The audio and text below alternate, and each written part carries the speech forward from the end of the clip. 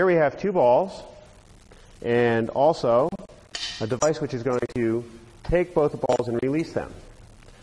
One ball, however, is going to be hit by this piston when I release it, so that it has not only the motion of dropping from the surface, but also a motion in the x direction out this way. If I go ahead and put this ball on here